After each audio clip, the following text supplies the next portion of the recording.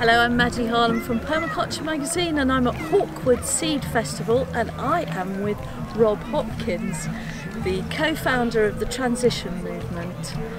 And I wanted to talk to you today really about this missing link in how we solve the problems of the world and specifically climate change.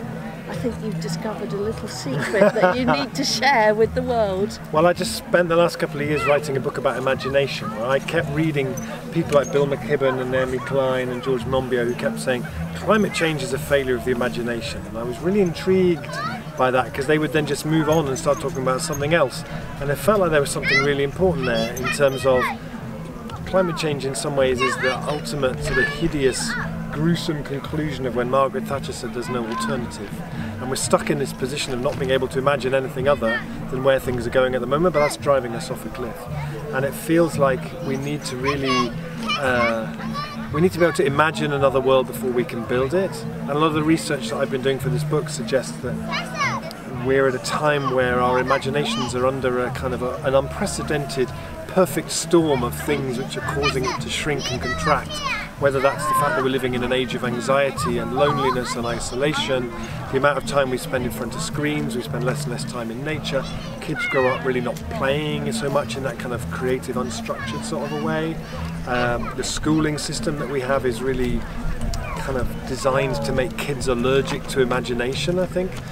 So it feels to me like there's a really important piece of the puzzle, which is that we have to be thinking about how do we make our activism and our projects and the world around us really feed and fire the imagination as much as possible. And the workshop this morning was very much around giving people playful games to get people thinking in different ways, in a way that brings to mind a future that we could still create. That could just be, for me, when I did my permaculture course in 1992, it was, looking back on it, the most powerful thing about it was it kind of rewired my imagination. It meant that I came out afterwards and I'm walking down the street and I'm going, yeah, that place there, that could be like that, and we could plant those there and that could climb up there and we could do this. I saw the world. I always talk about my permaculture glasses. You know, you see things through a different lens, and that feels like such a precious thing at the moment. So Rob, you've mentioned play, but can you tell us some signposts towards developing this beautiful aspect of the brain that increases our imagination so that we can imagine a new world into being? I think the imagination needs a few things. It needs time, it needs space, it needs us not to feel overwhelmed, it needs us to not feel under constant surveillance. You know, there are certain things that needs our basic needs to be met. So for me, there's something about how do we in our groups and our projects design in time and space? How do we not replicate the same paradigm that we're trying to replace so that we're part of permaculture groups or whatever projects where we are still kind of working ourselves into the ground and exhausted and stressed and in conflict with each other? How do we create a new culture where we have time and space?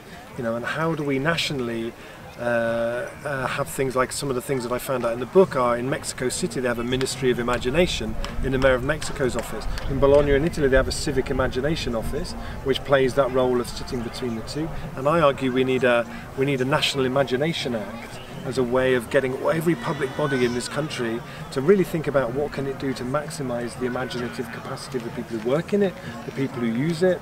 You know, for me, I think we need. I talk in a book about this part of the brain called the hippocampus, which is a part of the brain where the imagination and where our memory fires from.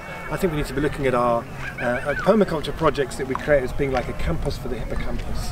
You know, as a place where the hippocampus and the imagination is invited to expand, where people have space and time to breathe, and there's lots of what-if questions, and where anything feels possible. That's really.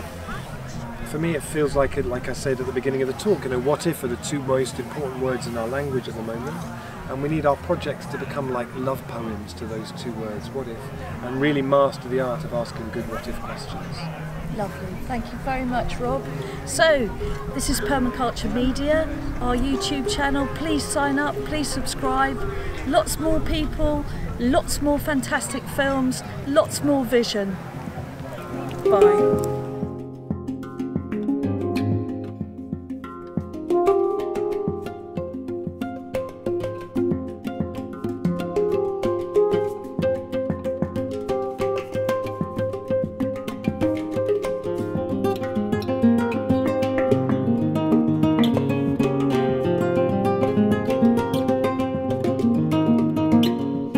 you.